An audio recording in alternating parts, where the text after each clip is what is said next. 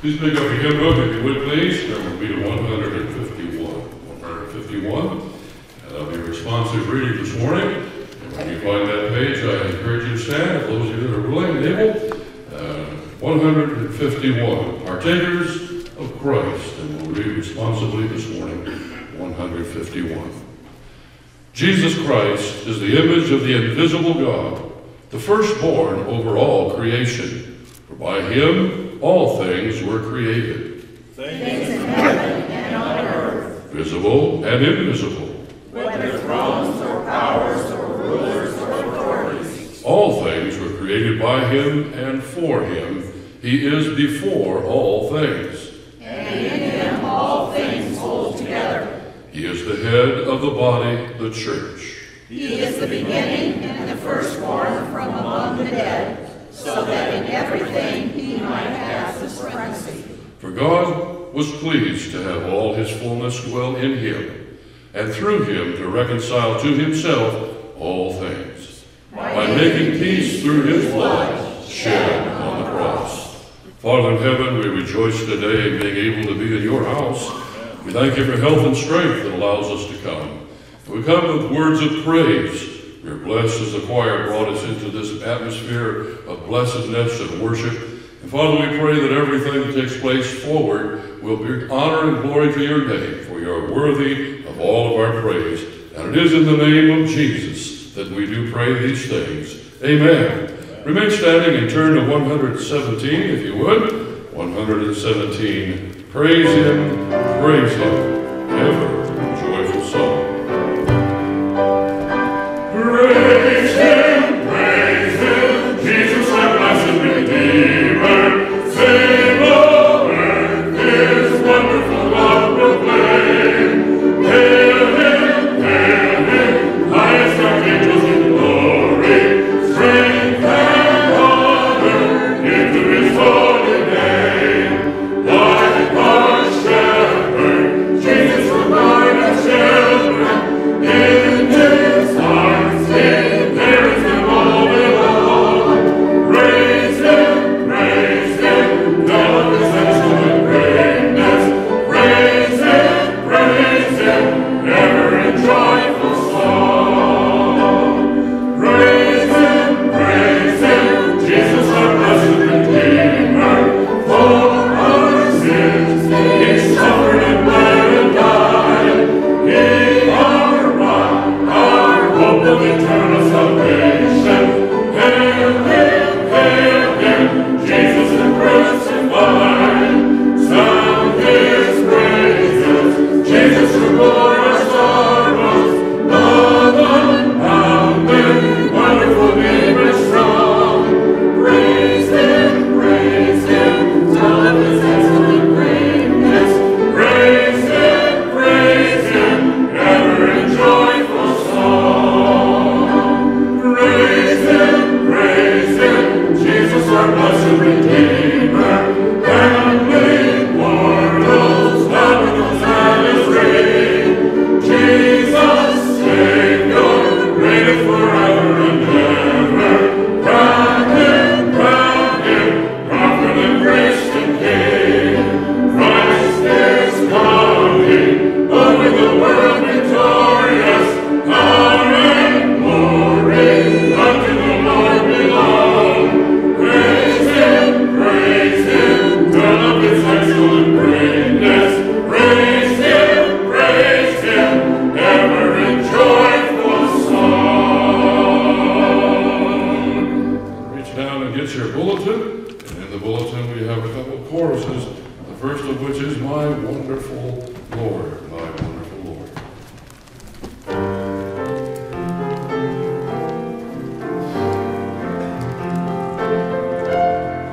My wonderful Lord, my wonderful Lord, my angels and seraphs in heaven adore. I bow at thy shrine, my Savior.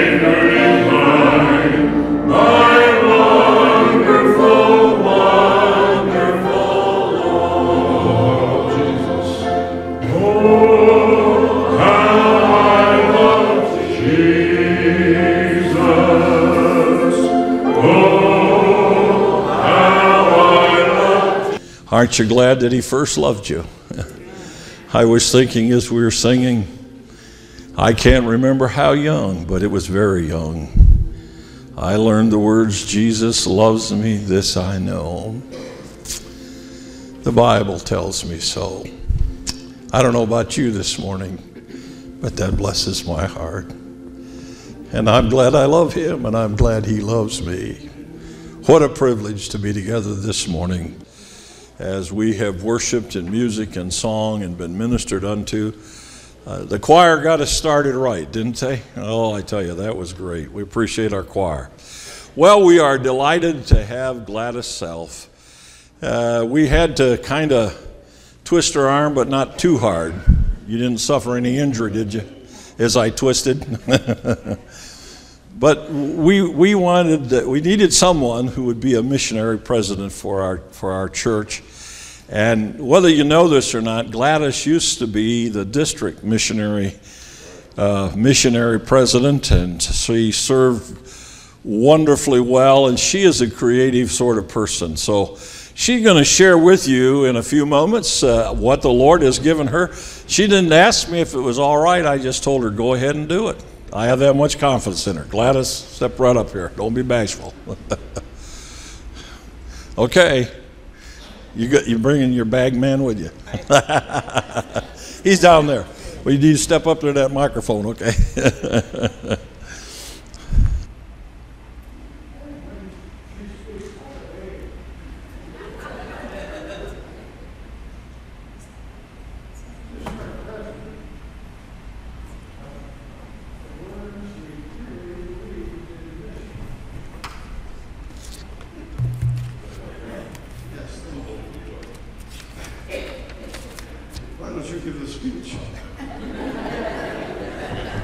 Okay, got my bag. Put this in the pocket. And she has a message, and I'm supposed to give it. It says, and it says, we need to get on the ball for world missions.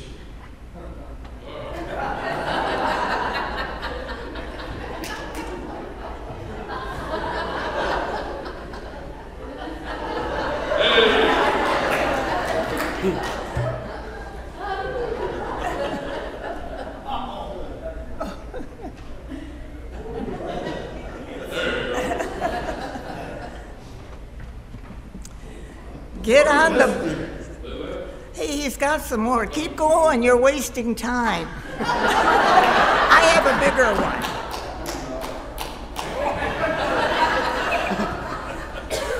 It's under the organist. Okay. There you go.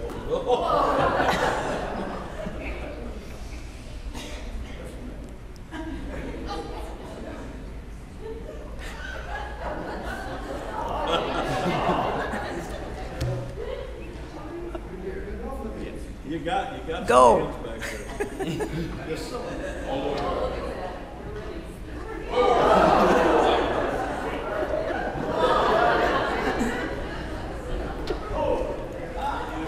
His message.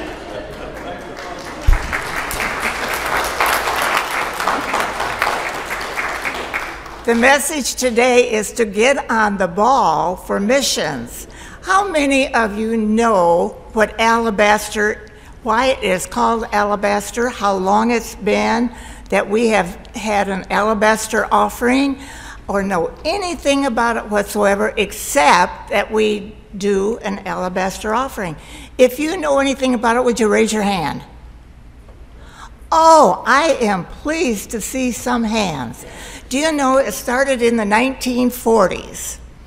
The Church of the Nazarene was having a time of financial crunch, and they needed to develop a way to spur on the offerings for missions. Elizabeth Vennon, a pastor's wife, the daughter of a pastor. They lived in Florida. She was a member of the NMI Council, General Council. She was in Kansas City at a General Council meeting. and she was asked to come up with a plan to raise funds for the fields. She took the train home, and on her way home, she was having her devotions, and she read, "A woman came to him," meaning Jesus, "with an alabaster jar of very expensive perfume, which she poured on his head as he was reclining at the table." You know, the disciples found fault with her for doing that. "Why do you use this expensive perfume that way? Why don't you sell it and get the money?" And you know what Jesus replied? He said, "She has done a beautiful thing for me." From that time, that was in 1949, and from that time until today, we have had an alabaster box. You know what it looks like. It's going to be right down here next Sunday, and I want you to be prepared to be on the ball for missions. Her motto that year was, "Give up a want for a need." Give up a want for a need. What has alabaster done for the Church of the Nazarene? It has generated more than $100 million. I can't even think in those terms, can you? $100 million for land purchase and construction of 5,600 sites throughout the world. That has included 9,000 projects. It has only happened as we get on the ball for missions. And I pray that this week, this year, that we will be on the ball for missions and that we will give up a want for a need. Okay, God bless you. Thank you. I didn't know what she was going to do, and I didn't. But what a great object lesson. So next Sunday, there will be right down here, you've seen it many times through the years, our little alabaster church that we use. And you be prepared, and I know that God will bless as you, oops, look out, he's still got some left. Okay. All right. Now he's gone. Now they're gone. All right. Well, thank you so much, Gladys. We appreciate it. Now you can understand why she was so successful as a missionary, as the district missionary president. She has creativity that, well, I was going to say can be scary, but anyway. But it's always good. Thank you again. Brother Gary.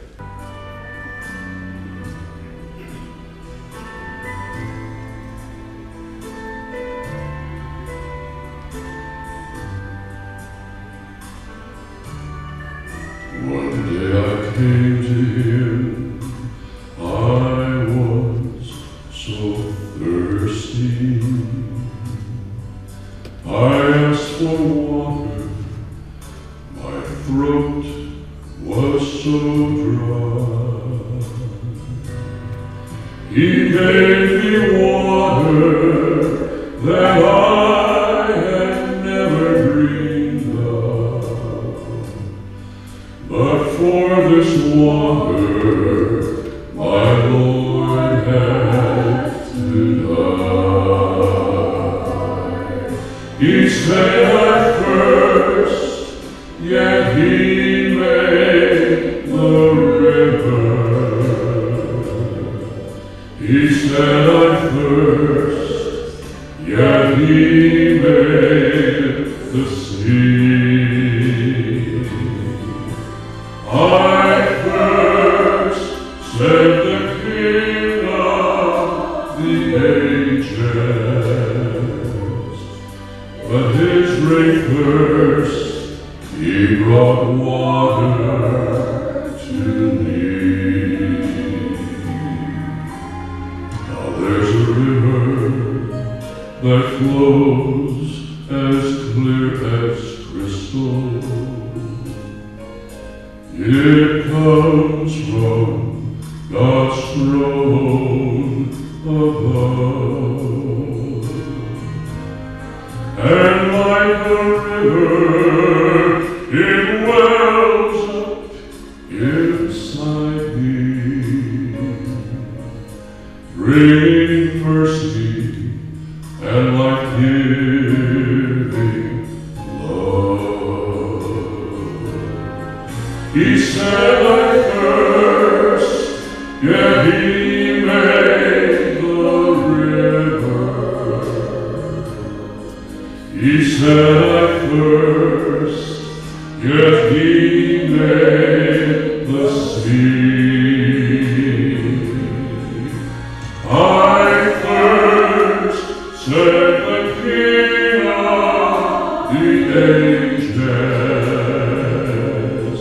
In his great thirst, he brought water to me. He said I thirst, yet he made the river. He said I thirst, yet he made the sea. I thirst, said the King of the ages. In his great thirst, he brought water to me. In his great thirst, he brought water to me.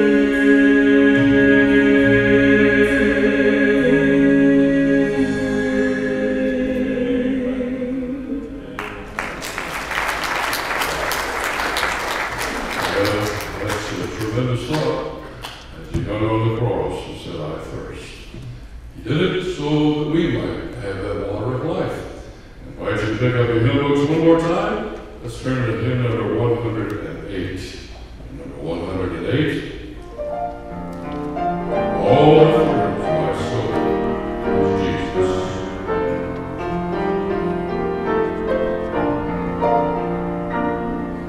Who can cheer a heart like Jesus? By his presence all night. True and tender,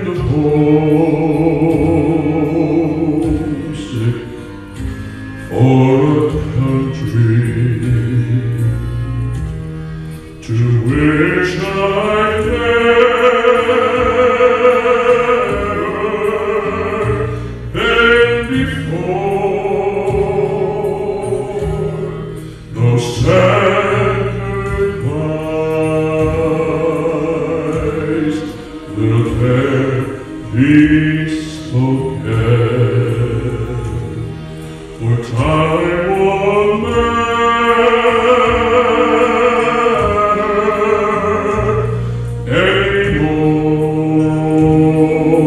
anymore.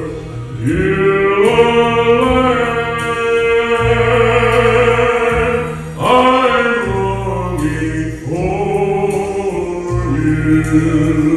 you, and someday on thee I'll stand. There my home shall be eternal. Beulah land, sweet Beulah land. I'm looking now just across that river to where my faith shall end in sight. There's just a few more days to lay hold, and I will take my heavenly flight together. You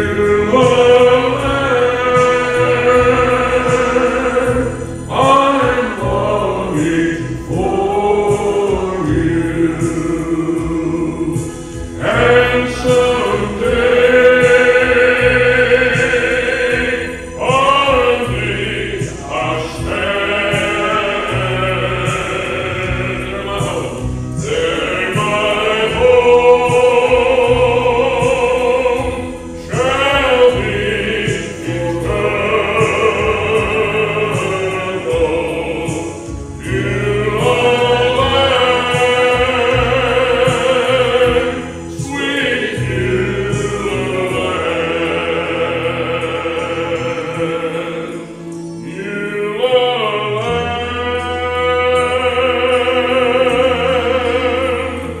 Beulah land, sweet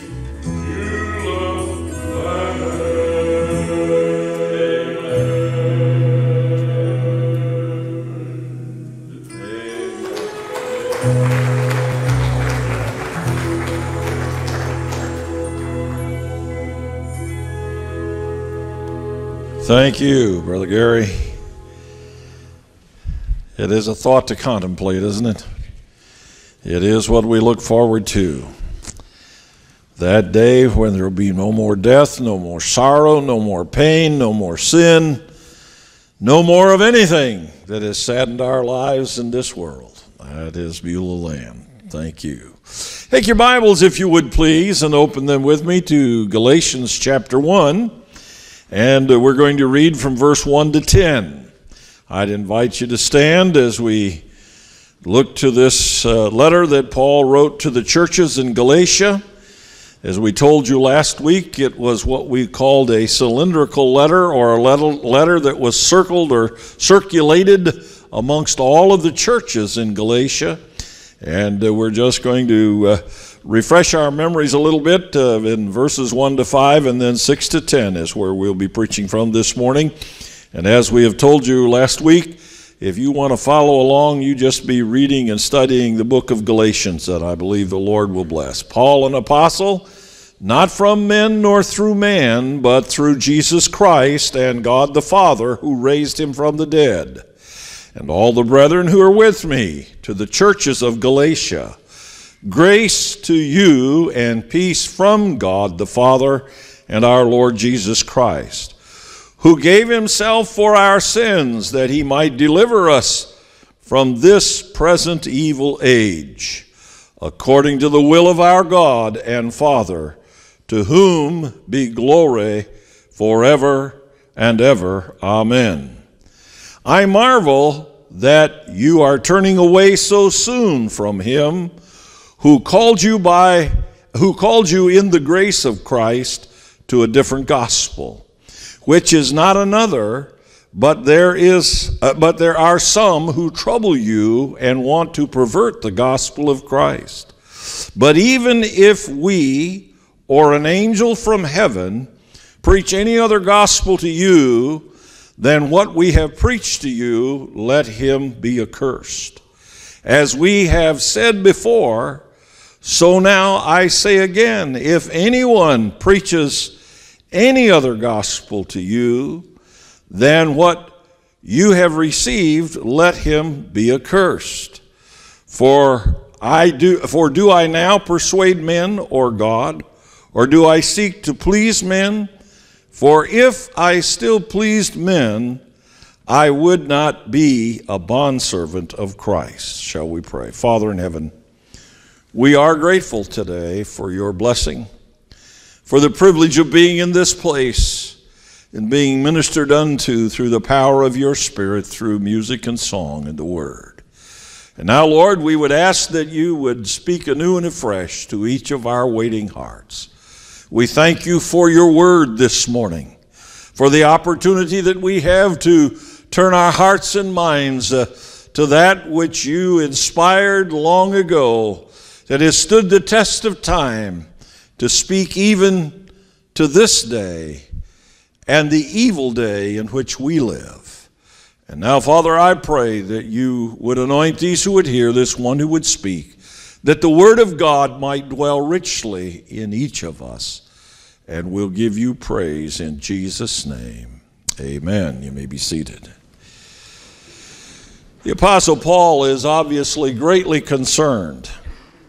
A matter of fact, this was not just a usual greeting that he gave.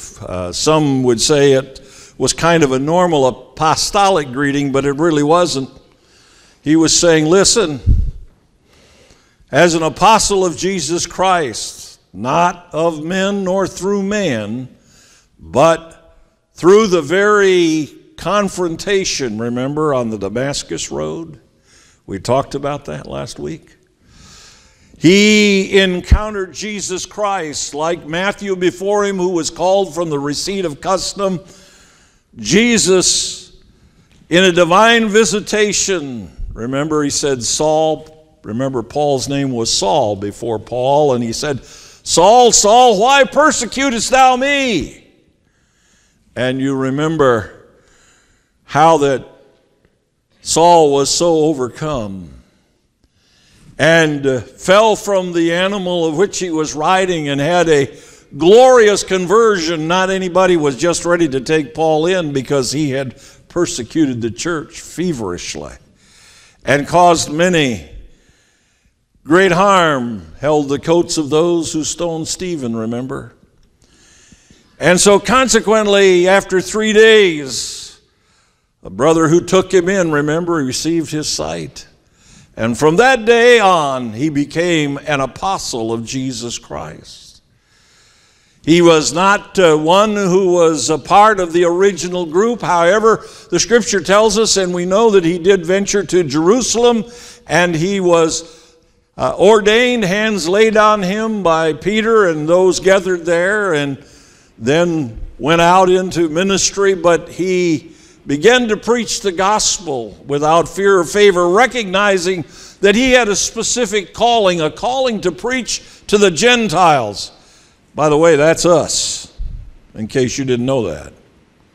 That's us. And he set out upon this journey to proclaim the good news of Jesus Christ and to preach the gospel, and traveled through Galatia. And Galatia, as we told you last week, is a country that's kind of in the middle of a peninsula surrounded by other countries between the Black Sea and the Mediterranean Sea. And it was inhabited by people who had migrated from the British Isles, from Scotland, Ireland, Britain itself, or the island, the British island, I should say, England we would call it. And they were a Celtic people, remember? And we found out that Celtic people, according to the scholars, are fickle. I asked the question, do you know anybody that's fickle? Some of you kind of smiled. I think you might know somebody that's fickle. You know what I'm saying? They like something today, and then next week they're not so sure they like it. And so consequently, Paul was greatly concerned because he had preached the gospel of Jesus Christ clearly to them. And so this is really a pretty, it's kind of like the pastor taking the congregation to the woodshed. You know what I'm saying? Now, most people today wouldn't have any idea what a woodshed is. But those of us who live long enough understand the vernacular. My folks didn't have a woodshed, but they had a razor strap. I'd rather think I'd had the woodshed. They believed in applying the board of correction to the seat of knowledge. Okay? And they took seriously the matter of correction. Paul is deeply concerned. He raises the question, what in the world has happened to you that you have believed another gospel? You see, there were those who came in and followed Paul in his preaching, and they began to try to attempt to have those who had believed in the grace of Jesus Christ, the confession of sin, the repentance of sin, being born again, salvation by grace through faith. Say, do you know that's still the cardinal doctrine of the church anywhere and everywhere? If it gets very far from that, it's not the gospel. And consequently, Paul was greatly concerned. There were those who came along and said, oh yes, Paul's gospel is all right, it's good, but, and then they tried to bring back those rituals and customs that were a part of the Jewish people's tradition. And they tried to impose upon those Gentiles those things that would make them Jewish. Paul got very disturbed about it, and rightly so. And you know, isn't it interesting, even in our day, there are people who will come along with something that seems to be rather unique and rather, how shall we say, just kind of appealing, and they will get people's eyes off the main thing and get them thinking in terms of things that really aren't essential whatsoever, and yet it'll be presented as essential. You ever have anybody come along and say, well, if you truly are a Christian, this is what it is. I've known Christians who wanted to wear prayer shawls. You don't need a prayer shawl. That comes out of the Old Testament. That comes out of the Jewish tradition. Paul said they were Judaizers. What he meant was they're trying to take you back in to the Old Testament rite and ritual. And what's the lesson there? Let me tell you today, your salvation is not dependent upon rite or ritual. Your salvation today is dependent upon that simple truth I gave you a moment ago. Your sins are confessed, and you have repented, and by the grace of God through faith, you are saved. And anybody who preaches anything other than that preaches something that is contrary to the Scripture. You see, the fact of the matter is, it's all about sin and the necessity of sin to be dealt with according to the gospel of Jesus Christ. That gospel that Paul said to the Romans, I quoted to you last week, he was not ashamed of, because it was the power of God unto salvation. Oh, but they wanted these Celtic people to submit to all of the rites and rituals of the Jewish religion and the Jewish tradition. I want to tell you now, we believe in ritual, but we do not believe that ritual will save you. We believe in the ritual of baptism. But baptism will not save you. As one fellow said, if you're not born again before you're baptized, you just go in a dry center and come out a wet one. You understand? You're not saved by receiving communion at the Lord's table, because communion is not something that can save you. Only the blood of Jesus Christ, only the forgiveness of sin. Now, is it important to be baptized? Is it important to receive communion? Absolutely it is. Couldn't be more important. I always encourage people to receive the sacrament of the bread and the cup, and I encourage believers to be baptized, and those things are important. And any other ritual, their ritual is all right, but it's not a means of salvation, you understand? You're not going to be saved by lighting a candle. You're not going to be saved by being dipped in the baptistry tub. You're not going to be saved by receiving the bread and the cup. You're only going to be saved through the blood of Jesus Christ and by the grace of God that enables you, through faith, to lay hold of this salvation that is absolutely the core and essential of all that we are about. Paul was deeply troubled. He said, how quickly you've gotten caught up in all this other stuff. Can I tell you, after 50 years of pastoring, I've seen more than a few people get caught up in other things and get taken off track and off course and gone down a course that led them to defeat and to despair and to the point where they don't even want to have anything to do with the church. I told you actually it was back early summer, about the man who came and came into the church, and he was making a delivery and his truck had overheated, and he sat down and he started engaging me in conversation, and he was so confused. And the guy had once been a minister of the gospel, and he didn't know what the name of God is. Well, I can tell you, if you go back there, you'll find out. Remember what was given instruction there in the Old Testament in the book of Genesis? Tell him that I am hath sent thee. He is the great I am. You can look at his name in many various delineations, whether it be Jehovah Jireh, Yahweh, however you want to describe it, but it says his name is I am. As I tried to help that dear brother, I could tell the longer I talked, he was so confused. He had been caught up in something that was so in charge of his thoughts, he couldn't come to the reality of the simple truth that the gospel of Jesus Christ is that alone which is able to save. It has nothing to do with how you call upon God in His name or any of the rest of it. It's just simple faith believing. It's trusting in that which was done on the cross. Paul said, what in the world has happened to you people? You know, sometimes I've had that feeling myself, Brother Gary. What in the world has happened to people that they don't seem to understand the importance of the things that pertain to the gospel of Jesus Christ, and how easily distracted they are by something that seems to be new and unique and something unusual. You know, I have seen more than a few people get caught up in this. Well, we used to call it meditation of the mind. What's that song you sing, Old Buddha, and meditation of the mind? Brother Gary sings a song. It's not, it's just kind of an old country song, but it's a good song. And it says something about Buddha and Muhammad and meditation of the mind. Now, am I suggesting you not meditate on the scriptures? No, I'm not talking about that. I'm talking about these people.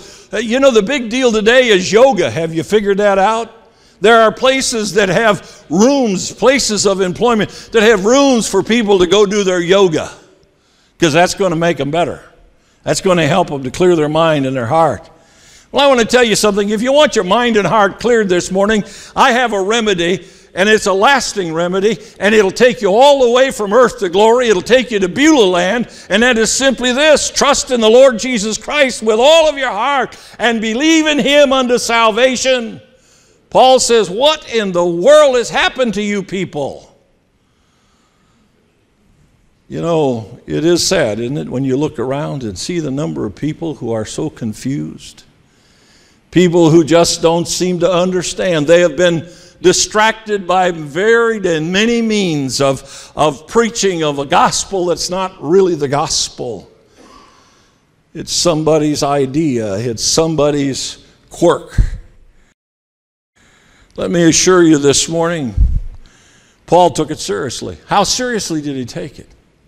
He said, if I come to you,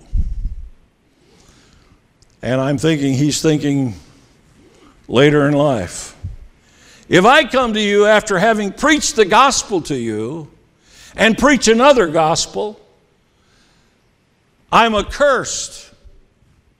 And he said, even if an angel preaches another gospel, did you know the devil has angels? He does. And the scripture admonishes us to try the spirit to know what spirit we're of, doesn't it? And he said, even if an angel comes to you and presents another gospel than the gospel I've preached to you, let him be accursed. That's a pretty serious admonition. That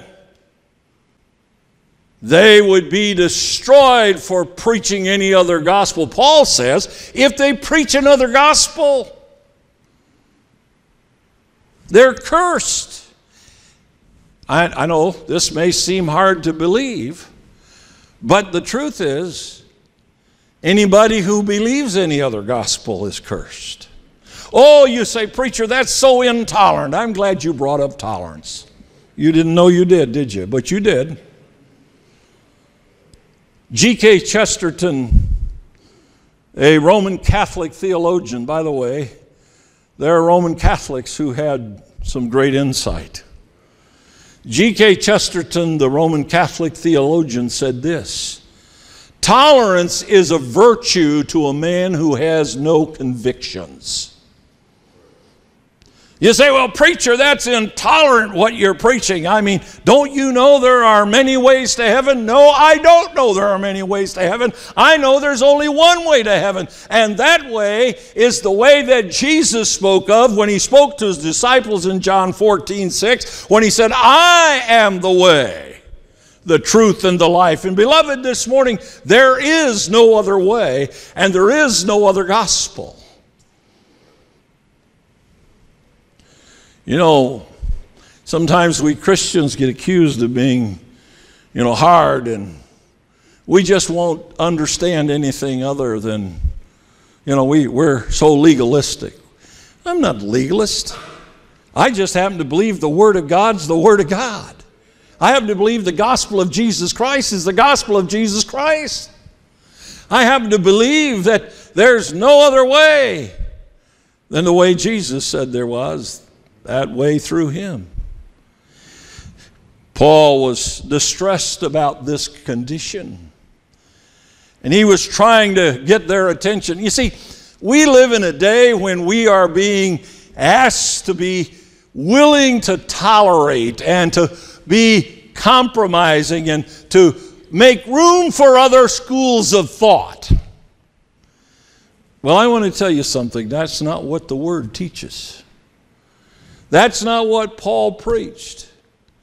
He said, if we try to go a different way, we are cursed. I am cursed. An angel is cursed. If we believe another gospel, we are cursed. If you think there's any other way than the way of Christ, you're headed down the broad road that leads to destruction. Beloved, this morning, I know people say, well, doctrine. Oh, that's almost a dirty word. Doctrine. Well, the scripture just happens to say that all scripture is given for correction in doctrine.